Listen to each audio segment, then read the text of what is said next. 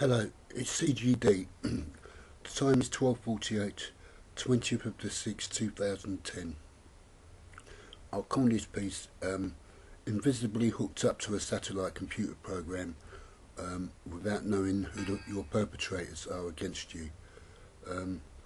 It's the intention of HMP Brixton Prisoners, prison officers, to, having people hooked up to this to use a process where they think they can get away by deceiving them that it's not actually prison officers, maybe along the lines that they think it might be military. But that's debatable whether they're in league with the military or not. The problem is the evidence that's available beyond reasonable doubt is an HMP Brixton Prison C wing in wherever they've actually got this office or an edge bunker or whatever. It's traceable because of how C wing is built.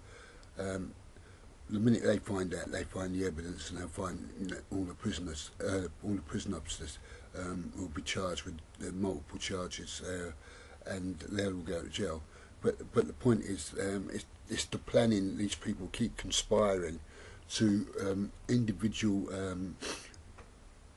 events. Specifically, in my case, they're trying to use it to fit up, set up, and frame me, or induce a physical blackmail from my family and friends, past, present and future, or any connections that they may have. It's not really clever. It's not even old school. A primary school kid could have come up with something much better.